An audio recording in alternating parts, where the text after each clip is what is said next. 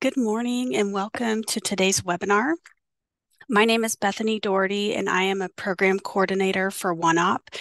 It is my pleasure to welcome you to today's session on diabetes management for patients experiencing food insecurity. In case you are joining us for the first time, I would like to give a brief tour of our webinar platform so you can find your way around. Hopefully you are currently able to view the slides we are sharing. If you are unable to see them or have any other difficulties, please email us at contact@oneop.org for tech support. If you would like, please share where you're joining from in the chat pod. We look forward to having you join us for conversation and questions later on in the presentation.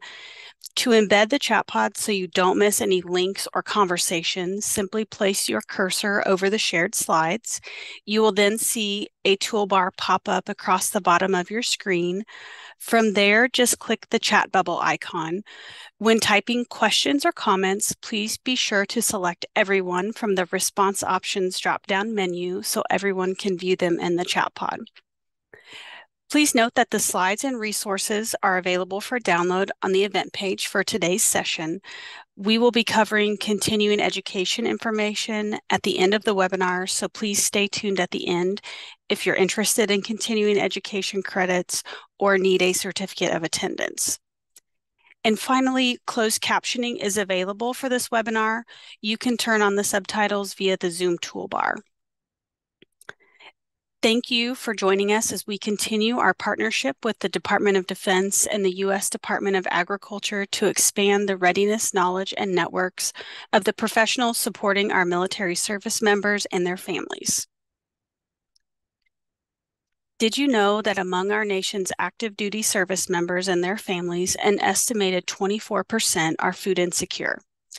In June, OneOp hosted the Military Family Readiness Academy series titled Military Families and Food Security, A Call to Action, which focused on the specific context of food security and military families.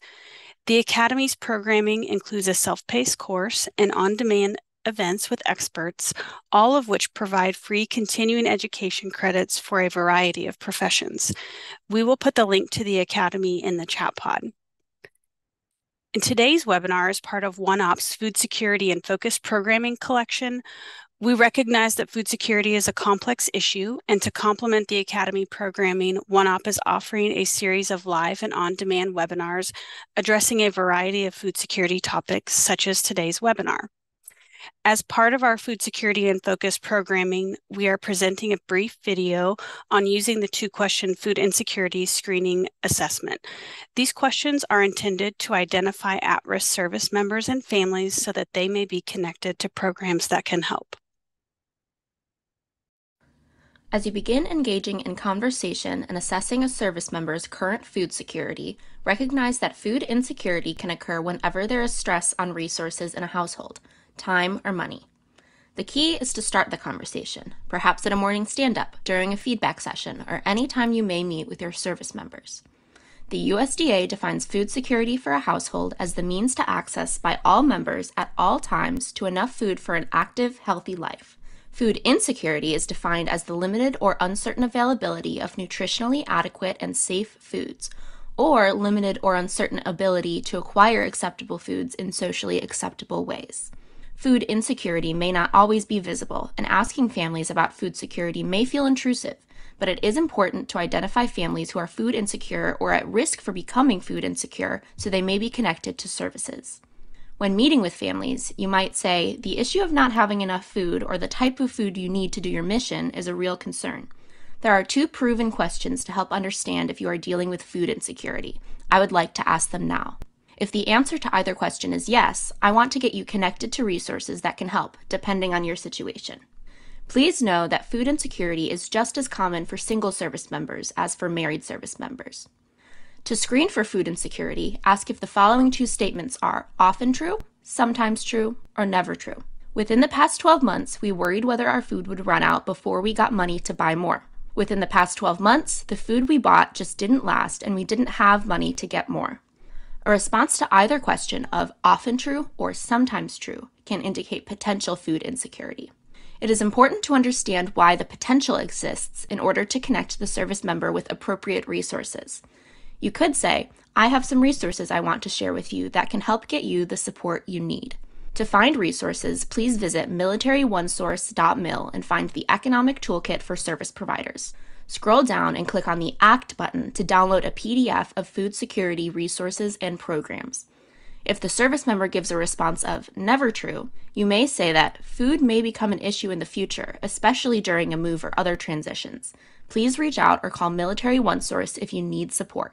If the service member or family is on an installation, you can also suggest they reach out to their Military and Family Support Center. After a service member seeks out additional assistance, continue to follow up on their progress and the resolution to barriers affecting their financial well-being.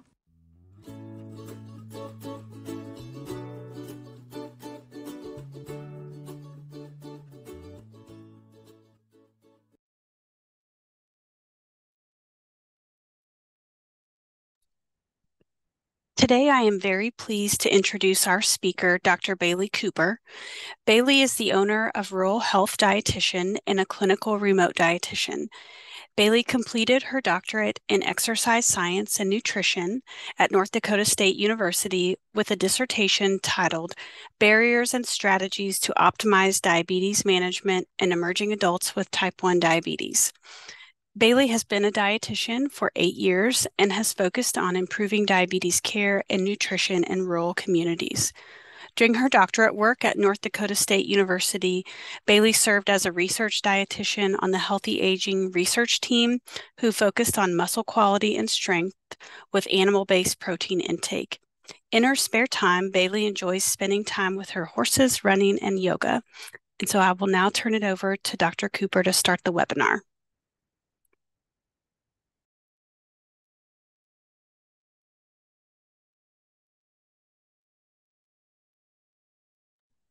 Good morning. All right, let's jump in. I'm very passionate about this topic and super excited to share some of my experiences, which may look a lot different than y'all's as you're in various parts of the world and the country.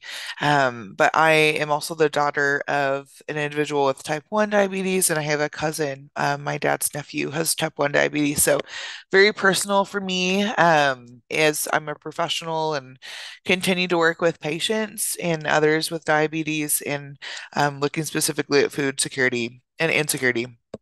So I really, whenever I approach patients or research for that matter with individuals with diabetes, I always think, how would it feel to walk a mile in their shoes? So we're really diving in today on how the standards of care with diabetes has been revised, and then on top of that, adding the layer of those who also live with food insecurity.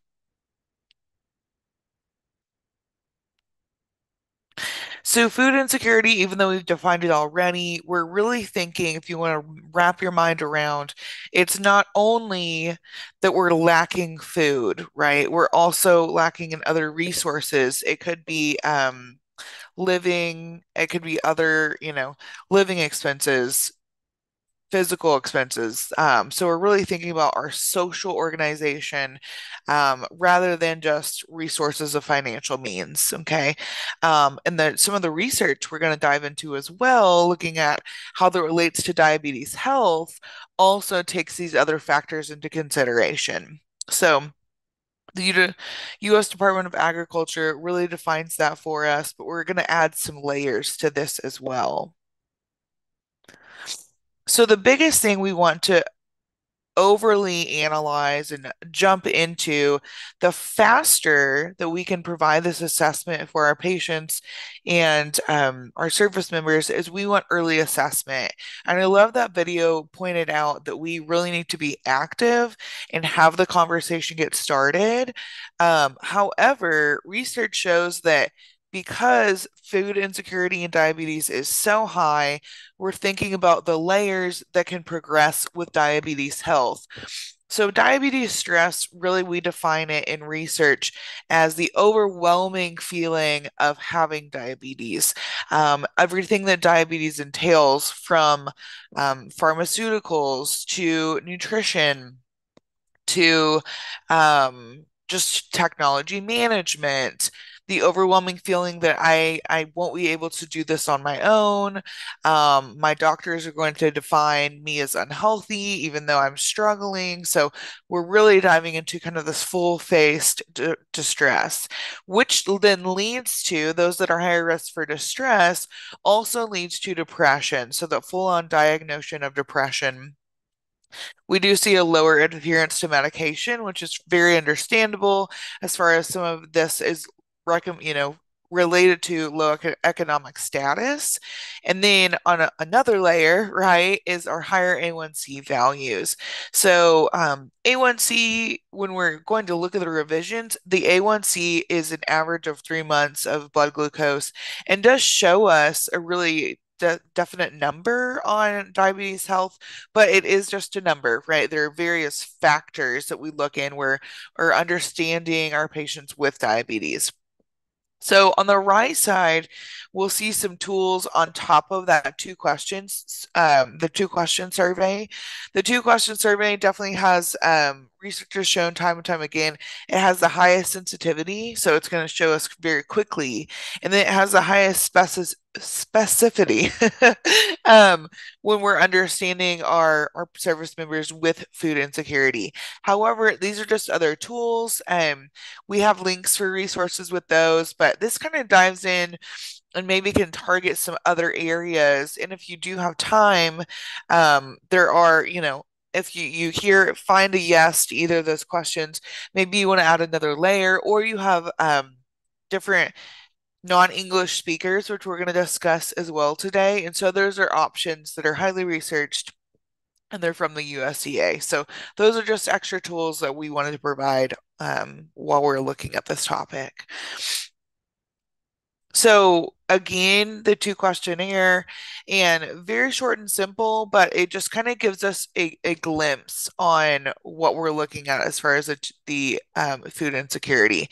But first thing, we do this with all of our patients that I work at the hospital now and my clients is just dive into it early. I think the earlier we discuss this topic, and the good thing about working with others is they may not themselves struggle with food insecurity, but they may know others who also struggle with food insecurity. So it really kind of adds a layer of we're helping the community, even if it's not the service member one-on-one. I didn't know there was resources available. So it really kind of turns that light bulb on and it makes it less invasive when we start that conversation early, similar to some of our other difficult topics. And granted, we're adding in a cultural layer as well, but the more we can discuss this, the better, and the faster early on, especially with our patients who do have prediabetes or other forms of diabetes. So this is pretty lengthy. However, if you're not familiar, diabetes, food insecurity, and social determinants of health really paint this picture of our whole person. Okay. So when we're thinking about food insecurity, it is one bubble within economic stability. The Kaiser family, they put a food environment, right? So it falls into social determinants of health, and there's different layers. This is a really nice review on ways that we can look at food insecurity. Healthy people looks at it with food, with economic stability, but we want to always think of the whole person and their food insecurity rather than, well, they're just food insecure and that relates to diabetes. We're also think of kind of that entangled web of how it's impacting those other items of social determinants of health. Um, so the biggest, I think that the Kaiser family puts out a nice picture. All of these are well researched and have come up with really nice kind of that overall circle of social determinants of health.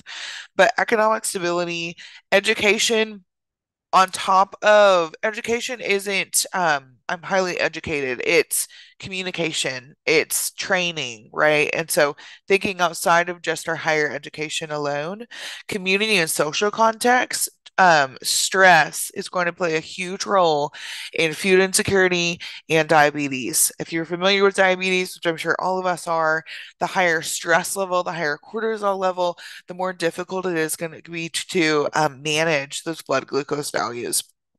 The physical environment, the safety of our service members and our patients being able to access food, travel and get food. That is a huge component. Our health care system, various parts are obviously going to look a little different.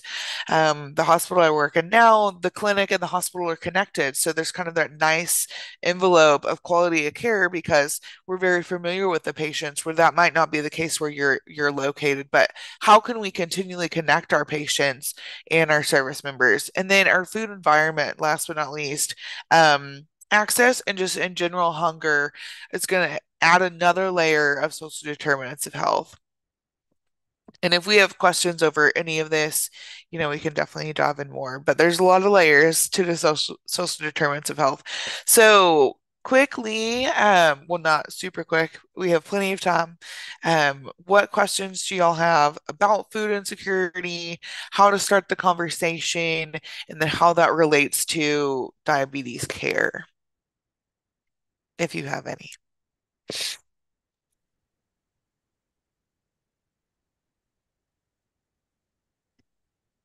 Bailey, we haven't had any come in through the chat yet, Okay, um, but the chat pod's open. So as she continues, if you have questions, please put them in the chat, and we will have another question break a little bit later in the presentation. perfect, perfect. Okay. All right. So now we're going to continue understanding how our service members and our patients were walking in their shoes with possible diabetes, food insecurity, and now we're adding another layer of defining the revisions of the diabetes standards of care. Um, this is something I try and review yearly as a professional in my sphere and where I work. Um, and a lot of the revisions are just adding layers, which is really nice. Some of them will see there's new definitions. The beautiful thing about healthcare and the difficult thing about healthcare is things change very quickly. So the standards of care really allows, it's a huge panel of individuals and practitioners who work with diabetes. And then we're taking essentially research that has been done, therapy and treatment that has been done for the year. And then we're adding in really nice edits, essentially, really nice revisions to what we already know. And then how can we improve upon our care? So this is just a glimpse. It's very long. So hopefully we at least hit some of the detail points. And then if you have questions or are concerned about maybe a specific section, there is the whole diabetes standards of care. It is free as well. Oh, I'm advancing the slides. Thank you, Tanya. So we're really thinking the biggest revision of the summary is we're always using person first and inclusive language. So an example of that is we're thinking about instead of that person is diabetic, they're pre-diabetic. We're saying person with diabetes, person with gestational diabetes, and we're inclusive. So instead of saying, I still continually hear and kindly recommend some of our providers to look at diabetes differently. It's not that our patients are uncontrolled and difficult to manage and struggling. It's that they're just mismanaging or they're having a difficult time managing their diabetes rather than non-compliant is a really huge one that I see a lot. Non-compliant says we have said everything they need to say and they're just not doing it. And it's really they're mismanaging for those related to those social determinants of health. And so really kind of changing how we view our patients with diabetes and how we view people with diabetes. Another big one that I hear a lot is, will they, especially with type 2 diabetes, they did diabetes to themselves, which is never the case. Who would personally like to choose to do diabetes to themselves? That's never the case. Diabetes, similar to all diagnosis, we would even throw cancer in there. Um, Diabetes is a diagnosis and it is related to lifestyle, but it is not something someone just automatically chose to happen to themselves, right? So just really thinking of that change. So let's dive into section one. It is very layered, especially as it relates to food insecurity. And so, section one, we're improving care and we're promoting health in specific populations. So, we added in from last year, we added in different populations that maybe we work with or maybe we're around or surrounding. And so, that's kind of what we're looking at today. So we're connecting. I don't know if you have ever worked with community healthcare workers or had the chance to work with healthcare workers. So I have in my very short time, but I work, like I said, in a rural area. But the WIC services, if you're stateside, or if you're not, there are significant amount of community health workers who are able to kind of be the hands and feet or hands and feet, I mean, hands and feet plus eyes of our community. So if you're in a new community or you're not familiar with the community, this is a position, a full-time worker who is working with these underserved communities. Next, we're looking at the three items that can improve upon how we're approaching patient care with diabetes. So let's do some definitions quickly. So, digital health, what we're going to dive into today more is technology. So, we're thinking of ways to communicate with our patients outside of one-on-one face-to-face using technology. Telehealth. People get telehealth and telemedicine confused, myself. So let's define them really quickly. Telehealth is a service provider, like a dietitian, can be a physical therapist, social worker, etc., who is improving upon through a virtual means health. Lastly, telemedicine is specific to our doctors and our DOs. Okay. So, kind of adding in those layers, and that's the whole way that we could slowly improve upon. Especially, if you work in areas with food insecurity, you probably work in areas with food deserts. So, that is a great way to improve those resources and use those electronic medical records or means of communication outside of the one-on-one typical office visit, if you will.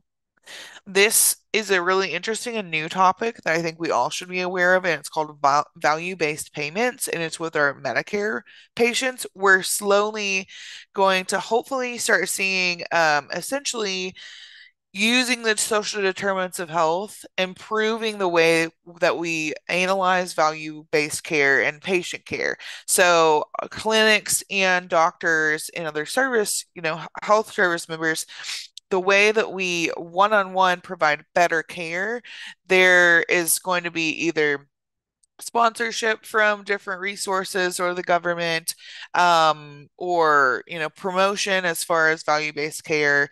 And so it's kind of a unique way to look at healthcare.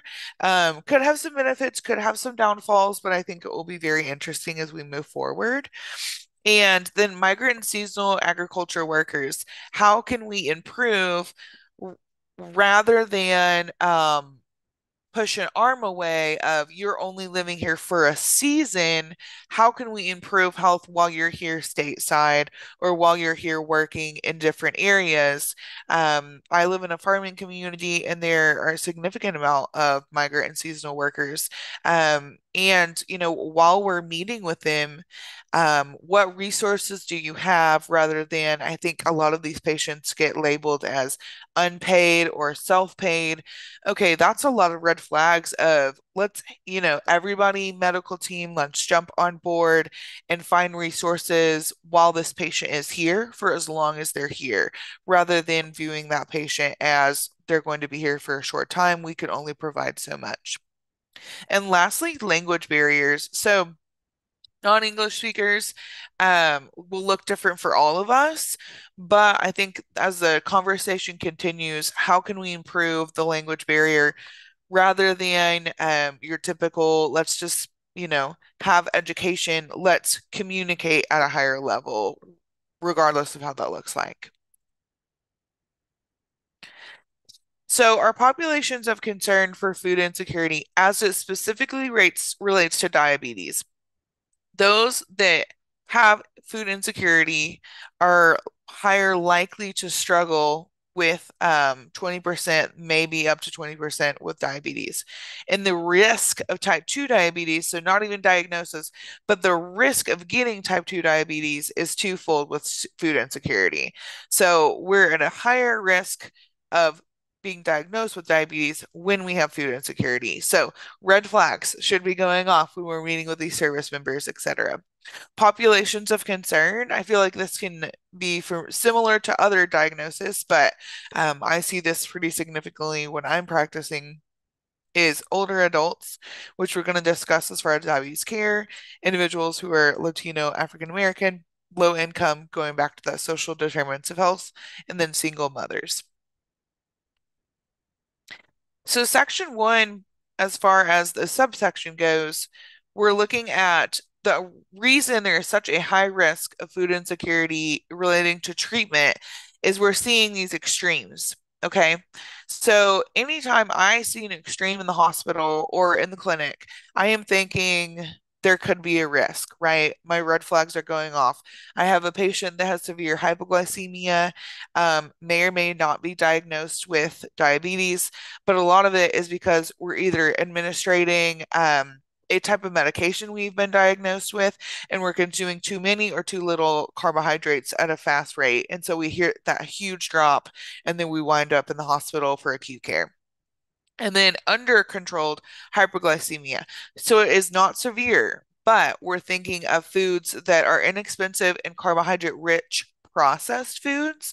So this is not fresh fruits and vegetables, y'all. This is highly processed foods that are really inexpensive. We've maybe purchased at a convenience store or a corner store because we need food, but we just either don't know what to choose or we're at limited options and we're only consuming, think ramen noodles, think crackers, or think Coca-Cola, Cokes, things like that that are really high in carbohydrate rich foods, not balanced with other meal options.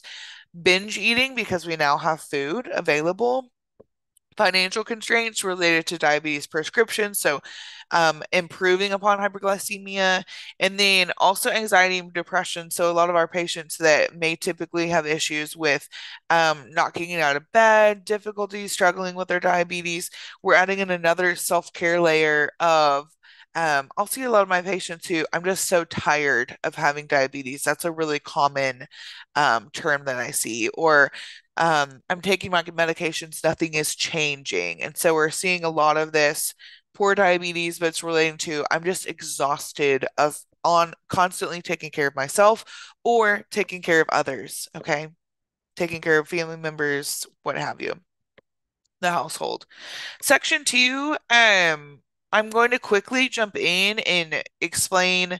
We hopefully, for the most part, know the differences, but I myself, as a practitioner specifically with both type 1 and type 2, we are continually seeing a misdiagnosis of type 1 and type 2 based on age. So that is a really something I have seen, and I talk all the time with medical providers.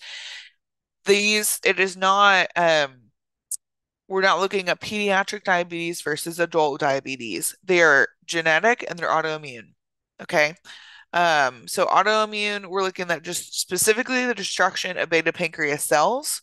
The way that we can assess another layer, say you have a 30-year-old or a 40-year-old, and diabetes is continually progressing, we're continually seeing issues. We're obviously going to look at the whole person, but their lab values, the the anti-autobodies for type 1 diabetes, there's a nice really list. I don't have time to explain every single one. And then there are other lab values related to type 1 diabetes that we can do in hospital and clinical settings. So but all kind of slowly work out of our brains that it is age related, and that is not the case. Type 2 diabetes, we're seeing a reduction in diabetes issues with diet, exercise, and medications. Okay. Type 1 diabetes, our individuals will always have diabetes, and we won't see that extreme change in A1C without the influence of insulin at some point in time. Okay. And like I said, there's the CRP and autoantibodies relating to type 1 specifically compared to type 1. Next is our section 3. We're looking at specifically comorbidities and type 2 diabetes. So, some of the interesting and I think great ways that have been revised is we are looking at individuals in a different way.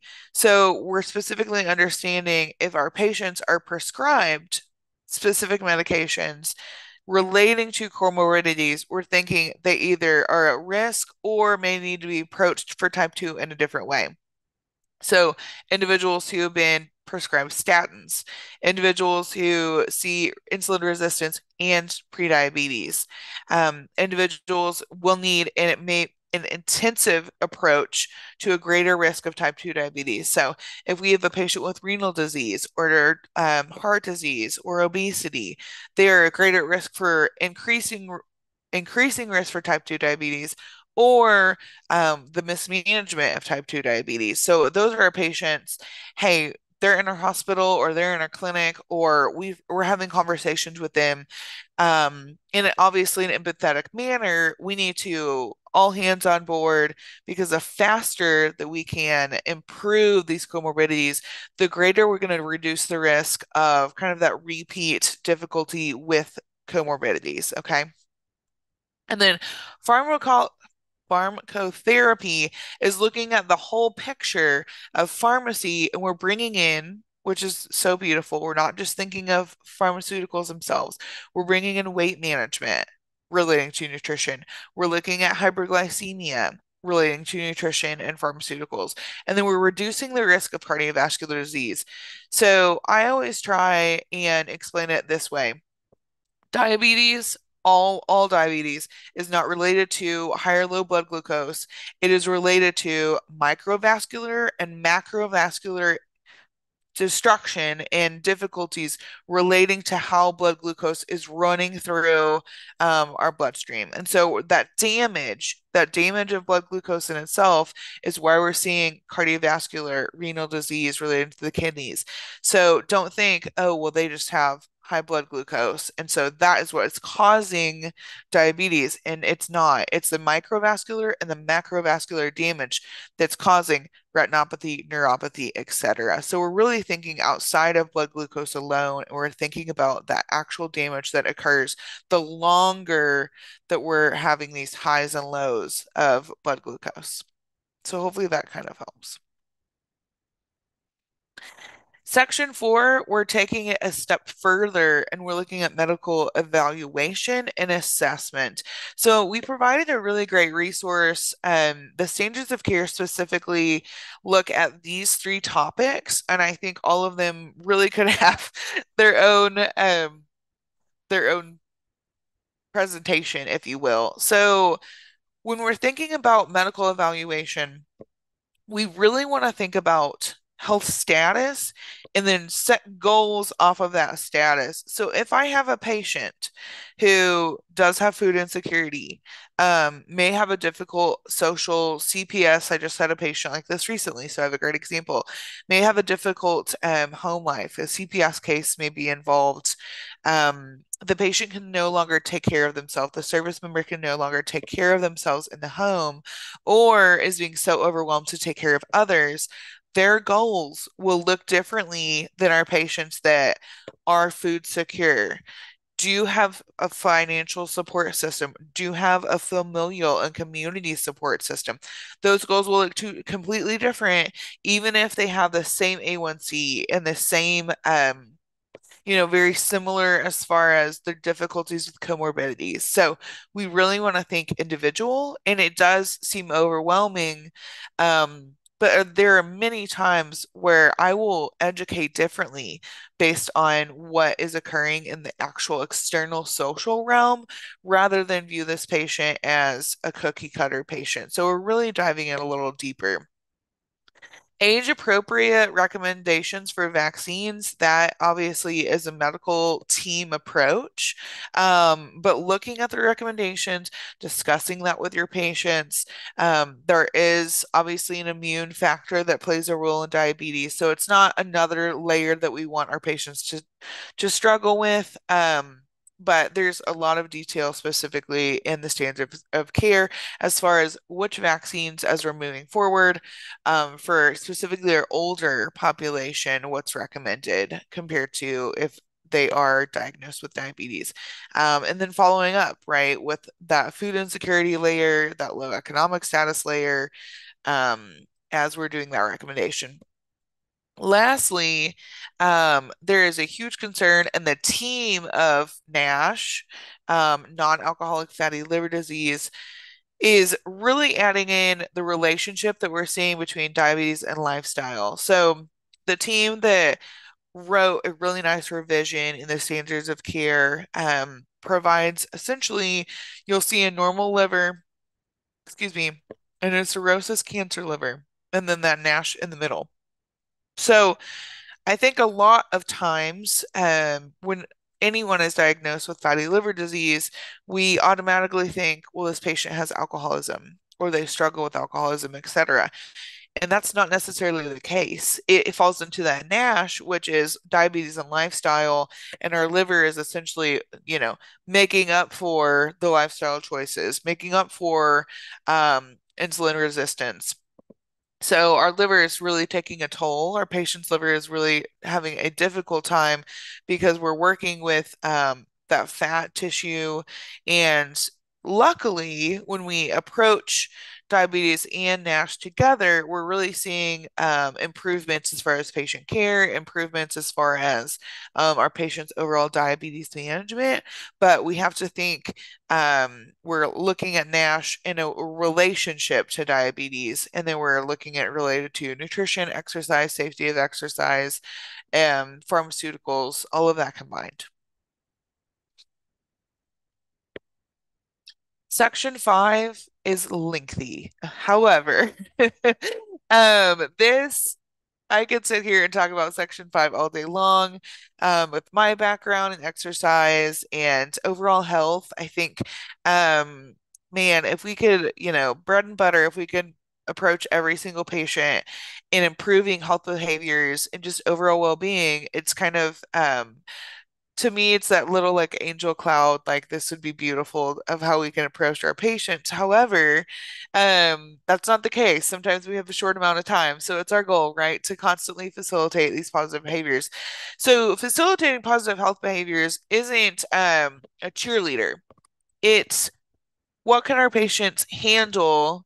And we are coaching our patients with a clinical view and our service members. We are approaching our patients with improving upon health behaviors and not health behaviors that are um, they're constantly struggling with. I have a patient specifically who continually consumes a higher amount of dietary fat and a higher amount of sodium, and this patient is at risk for diabetes and does live in a rural area and is food insecure.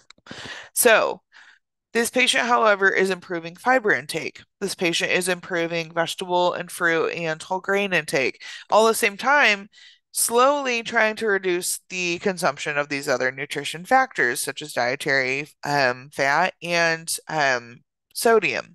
That high levels of sodium and high levels of sweet tea. I live in Texas, so all of those, I'm not focusing on the things that we're having a difficult time with. I'm focusing on, wow, you are improving your fiber. Wow, look at you improving your hydration. Okay. So a different view. We're going back to the social determinants of care. We're looking at ways to deliver healthcare in a telehealth manner. Our food insecure patients typically, not always, but typically we will see a difficult time in a food desert. And a food desert does not have to be in a rural area. I lived in Waco, Texas, and the transportation alone put patients or put a community in food deserts. So do not always think that it's lengthy miles, etc. It can look in a city, there can be a food desert because it's the lack of nutrient dense foods within, a certain amount of area. Intermittent fasting and time restricted eating, as a dietitian, this is going to look at different for every individual, but they did add this in there as a way to slowly improve health outcomes. However, I will say, as someone who has worked with patients who this was recommended for, it does take a lot of hands-on work and it does take a lot of appointments, kind of going back to the telehealth view of patients that maybe your physician on staff, etc., would like to see this with a patient. Does it work? Absolutely. Does it take a lot of hands-on teamwork? Yes, it does. So that's just before we approach any specific diet, that's something we need to look at. And does it make sense for a patient, right? Especially related to food insecurity. Weight loss, so weight loss, anytime we're approaching this 15% weight loss to improve efficacy of medication. Incredible that we can approach it this way. However, we're seeing a lot of pharmaceuticals out there that are extreme weight loss, and we're seeing improved lab values. That is all great and fine. However, as a clinician who has worked in exercise physiology for quite some time and other exercise physiologists, the improvement of weight fat loss compared to muscle loss is going to be the best way for a patient's long term to reduce the risk of sarcopenia. I feel like that one's pretty obvious, but we really need to think long term. Okay. So when we're working with our medical team and they're saying we need this patient to lose weight very quickly, how can we at the same time improve muscle mass through protein, through dietary impact, things like that, rather than weight loss alone? Okay. I feel like we've discussed supporting positive health behaviors, and health behaviors is more than nutrition. It's going down to the next level. Next point is, are our patients sleeping safely? How can we recommend our patients to specific sleep health, which is wild, but it's actually, the reduction of constant stress, the improvement of reducing the constant need to be on with maybe a cell phone or a digital screen. So, ways that we can promote healthy sleep, mental and behavioral health. Refer, refer, refer. I can't say that enough. If you worked around a mental behavioral health provider, so incredible the work they're doing. Very out of my ball game. If I have a patient that is, um, gosh, I had one last month. I'm really personally struggling, and that's why I'm not sleeping, right? There's so many layers when we're looking at mental behavioral health. And I think we always hear it as maybe like a trigger step, but it's not. And then we're adding in our family and caregivers when necessary, when we think it's appropriate. But the faster we do that, the faster we're going to see improvements in overall diabetic care. To have everyone on board and everyone involved in goal setting. Six, we're understanding glycemic targets. Again, this can be difficult to dive into with our patients who do have food insecurity. But our glycemic targets is looking outside of the A1C. This average glucose report right here is looking at our target ranges. So the easiest and quickest way, because I don't want us to run out of time, is how much are patients in or below range for their diabetes blood glucose that is continuous. Okay. So we're going to discuss the CGMs, the continuous blood glucose monitors here in a second, but we're thinking about the target range. We want our patients in target range greater than 50% of the time, and this is so, so important for people with food insecurity, less than 1% of the time below range, less than 1% of hypoglycemia risk, which is going to place them in the hospital at any given time, right? And then we're addressing these goals related to glycemic control. So the more our patients, even if they do not have a continuous blood glucose monitor, if they have a using a finger prick to assess their blood glucose. This is still a way that we can help them understand ranges because ranges can look, this is a really nice way. The continuous blood glucose monitor shows a really nice way to have time and range, but we can do this with a finger prick method as well and using a monitor by looking at a range from hour to hour. That's another way. So we don't always have to have a technology form that maybe is really expensive or difficult for a patient to access. We're just thinking of the ranges for a 24-hour window. What is your range? How often are you doing this range? These patients can use, an old school blood glucose journal, things like that. So there are ways outside of a continuous blood glucose monitor that we can start the discussion of time and range rather than, oh, your A1C is 10 again, right? Let's look at the numbers. Let's help them understand where they're very high compared to what they're eating, compared to, and this is where we'll involve a diabetes educator as well. But if you don't have access to a diabetes educator, being able to help our patients understand this is so important and really helps them understand how nutrition and their other lifestyle factors are relating to blood glucose. So next up is diabetes technology. Well, we will see this very commonplace. I'm excited to say the Diabetes Standards of Care has recommended that all individuals can be and should be, when appropriate, okay, when appropriate, be recommended to have a continuous blood glucose monitor. Um, so excited about this. I think we're going to see great improvements as far as diabetes care. There's also great resources as far as using the different methods. There's three blood glucose continuous monitors out on the market today that are FDA approved. If you're familiar with them or if you're not, there is a monitor from Medtronic, the Dexcom, and then the Freestyle Libre. So they all have different they're a little bit different in the way that they read, but they're all similar in the way, besides one of them, the older style Freestyle Libre, was not constant. So you would have to scan your monitor, your cell phone to look at your range as it wasn't constantly telling your phone data, if that makes sense. But if you are treated with basal insulin, so important, so we can reduce the risk of hypoglycemia and you're not over administrating insulin types.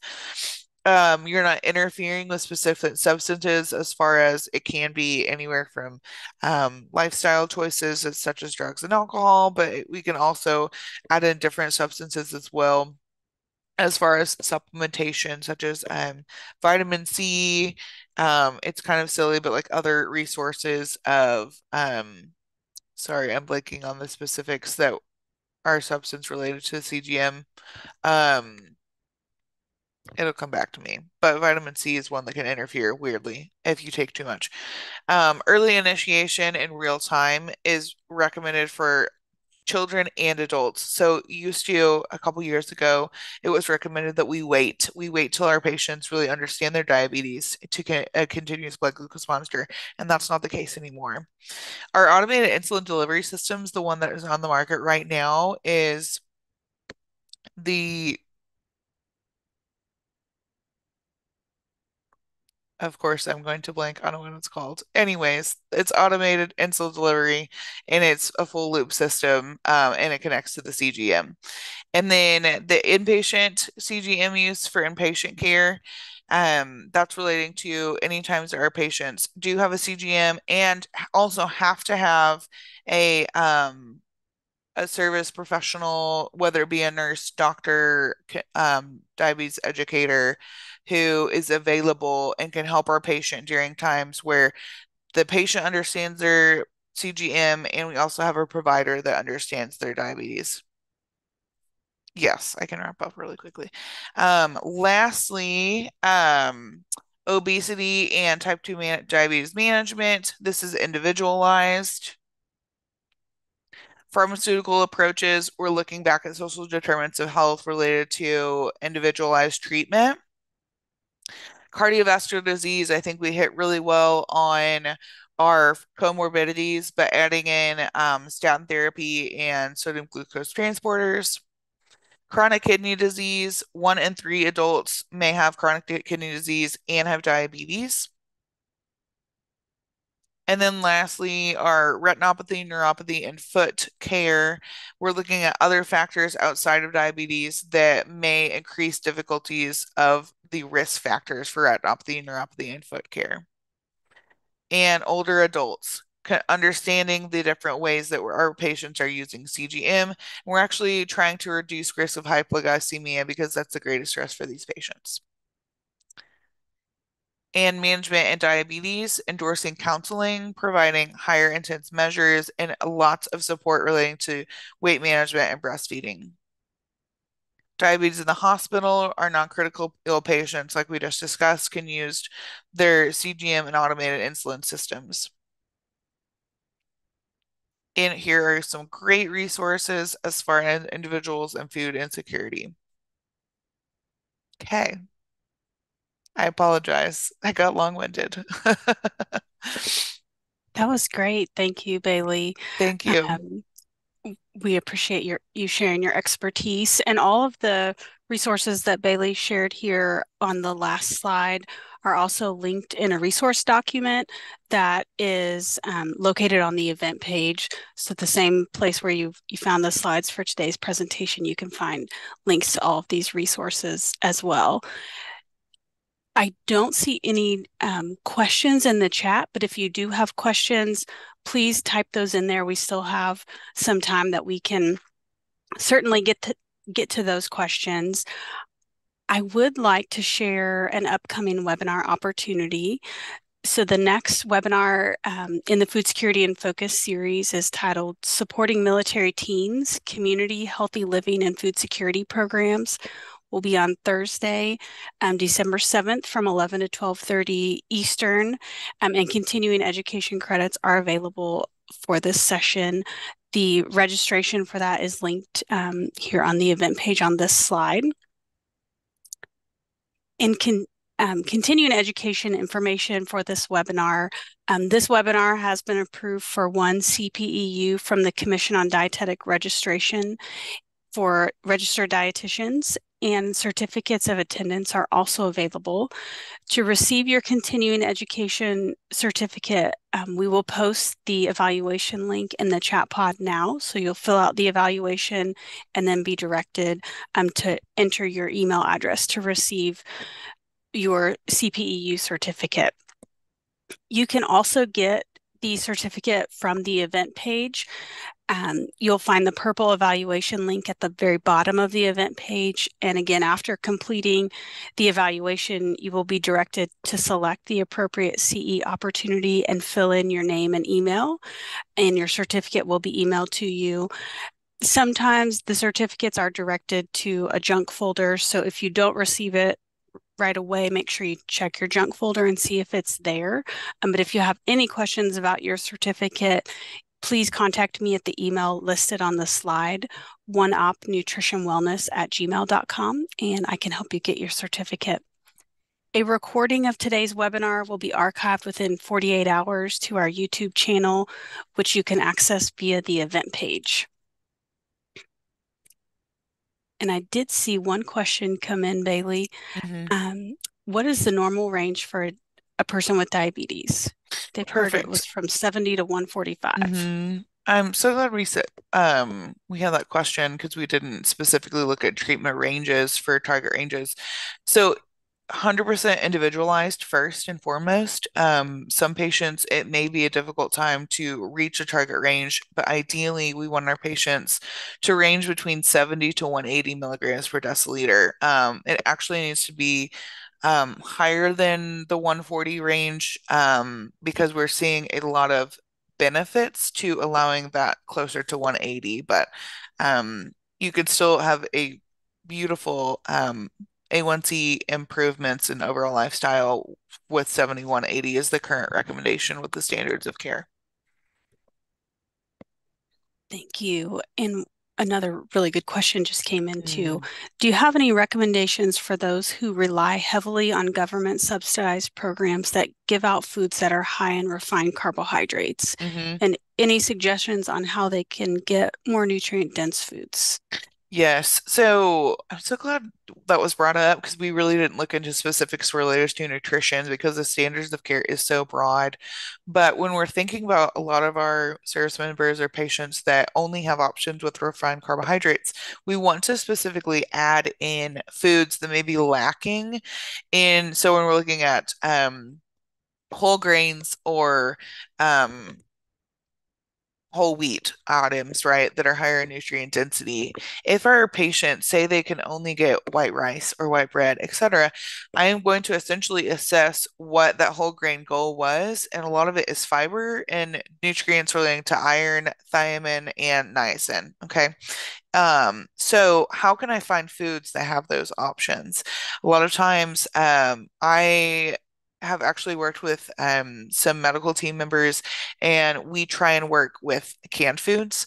We try and work with foods that are maybe shelf stable, such as canned fruit that is not added sugar.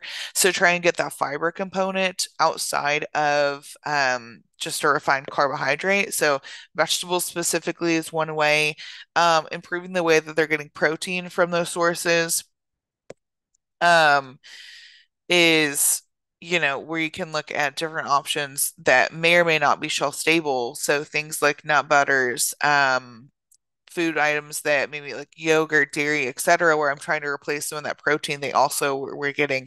And then we always kind of want to model, even if our patients, I culturally have a lot of patients that they would not eat brown rice, right? And that's very typical today in our world is either we don't have the availability to whole grains or grains that, or carbohydrates specifically that are so highly refined. So we're just adding in layers that we want to replace, and it's fiber, protein, and healthy fats. While that might add a layer of difficulty, we may need to think outside the box. How can we get a can of vegetables that we can rinse out some of that sodium component? How can we look through? I mean, I've kind of had to get creative because I live in West Texas. So if my patient's going to stop at a truck stop, what are some recommendations they have when they're going through the aisles that I want to make sure they're getting those sources? So nutrient dense, I think also the portion sizing of those highly refined carbohydrates, not having those foods alone. So when I always recommend with my patients, okay, you're eating this food, we're seeing high trends. Let's add in a food at the same time, and we're going to start to see that really nice up and down and not those huge spikes high and low. So I think we're making sure our patients are eating it with protein, fiber, and fat. Even if it doesn't look super healthy at the start. We're trying to add in, maybe we can just continually edit the way that they're looking at those foods.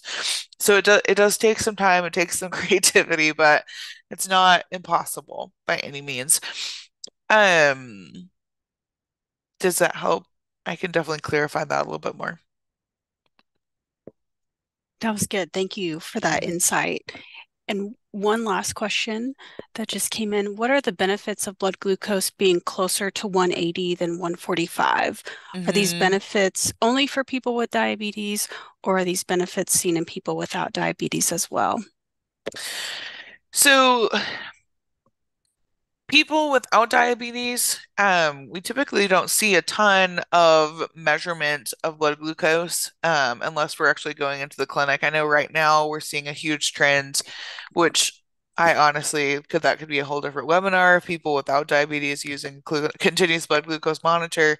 Um, but when we're seeing that 180, we're actually reducing the risk of these highs and extreme highs and lows, and it's actually placing our patients right into a nice target range, rather than that extreme of 140, because it typically it's going to actually increase the risk of diabetes or stress because we're having to tightly manage blood glucose rather than this 180 is allowing for our patients to have a nice high and low between meals, a nice high and low, not high and low, a nice time and range between meals, a nice time and range overnight. Rather than, typically we'd see that 140 where our patients are having to have extreme, these are the foods I am only available to have, and I am really over, 145. Well, that 40 point recommendation is causing more stress, which causing more difficulties than if we would just allow that to expand, because we're always going to see, even people without diabetes, we're going to see some spike after a meal, and some increase of blood glucose. And so it's just allowing our patients to have a little bit more less restriction and allowing our patients to have space to improve A1C related to how they're eating and how they're handling their pharmaceuticals. Thank you, Bailey. It's 1 minute until the end of our webinar, so we will wrap up. Thank you again, Bailey, for a great presentation, and thank you to Thank everyone you. for your contributions in the chat. Be sure to visit us at our website, oneop.org, to explore upcoming events, articles, resources, and more. And you can also find us on Facebook, Twitter, LinkedIn, and YouTube. We will stick around for just a little bit longer if you need to grab a link or information from the chat. And thank you all again for attending, and we wish you a pleasant rest of your day.